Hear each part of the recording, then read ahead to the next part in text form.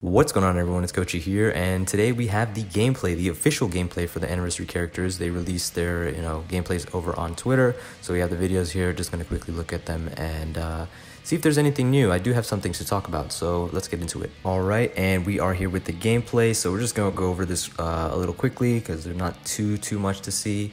This is their official gameplay that KLab put out on Twitter and stuff.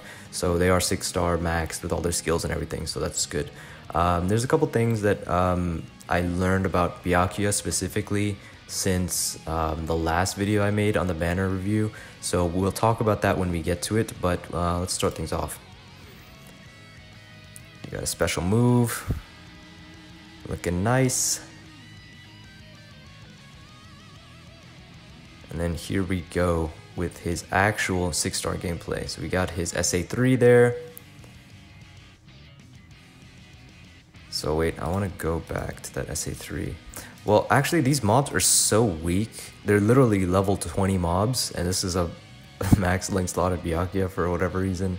But yeah, it's not very good because they just die right away. So you probably can't really see the effect of the strong attack, but I'm pretty sure it's supposed to like suck everything in and then explode. But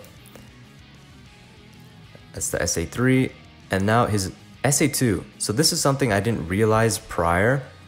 It's actually 2 strong attacks in one. It's not just a vortex. I think a lot of people were shitting on it because of the vortex aspect, but the first part is a 960 AoE or something like that in front of him, AoE distant, like a cone-shaped strong attack in front of him.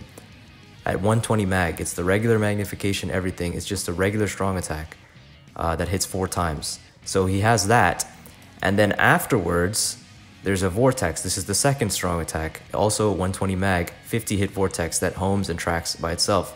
So that actually changes things because I wasn't too sure about his SA2 at first, but seeing that this is what it is, I think that's pretty cool. He basically has 2 strong attacks in one at like a 14-second cooldown. You still get your regular big AoE strong attack, and then the vortex is a homing vortex. Just leave it. Who cares? Let it do what it wants, right? It's gonna attack enemies, and you don't have to worry about it. So I think that's pretty cool, actually. I changed my opinion a bit more about his SA2 because initially I thought it was just like, oh, vortex, kind of moving vortex strong attack, but it's actually more than that.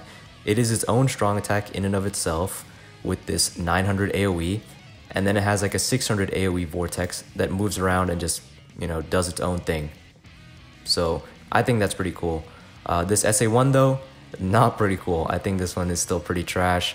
We've seen units with Havoc that have that SA1 as well. It's really not that great of a strong attack one, but it's whatever. If he had any other strong attack one, I think this unit would be so much better. But unfortunately, he does have this 18% mag SA1. But yeah, that's pretty much it for Byakuya. And again, like I said, more like, I guess, pleasantly surprised that I found out that about his SA2 is actually like 2 strong attacks in one. It's a regular 120 mag, 900 AoE strong attack in front of him, and then a 50 hit vortex afterwards. So it's pretty damn cool and really interesting to see. But yeah, that's pretty much it for Byakuya, and we'll have a look at Ichigo now. Here we are with Ichigo's gameplay, so we're just gonna have another quick look at this. I don't think there's anything really unexpected or anything that we need to be surprised by for Ichigo's, because I think all his strong attacks and stuff are pretty straightforward, nothing really too new, things we've seen before. But we have a special, just like Byakuya, looking very nice.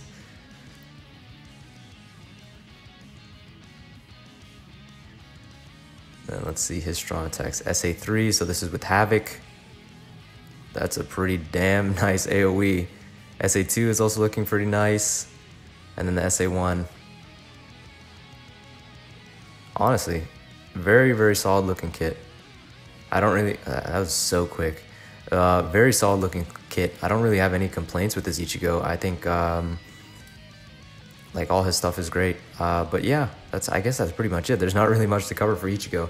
This video is mostly about Byakuya, because I felt like there was more that I had more information to talk about, especially for his strong attack too. But yeah, it's good to see their gameplay with their full 6-star maxed with all their skills unlocked, because you see the actual AoEs of the strong attacks, and the actual AoEs are actually much better because obviously they have Havoc now. So it's nice to see that. I think the characters For the overall, I think they're good.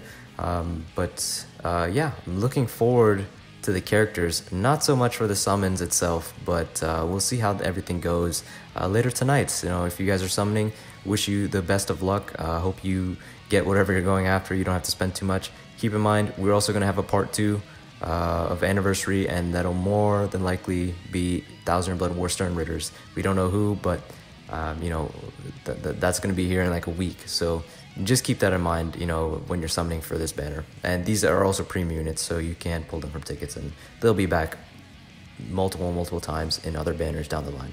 But that's pretty much it. So I hope you guys enjoyed this video. Let me know what you think. If you did, leave a like, subscribe, and the link to Discord is in the description, so feel free to join. Other than that, I will talk to you all later.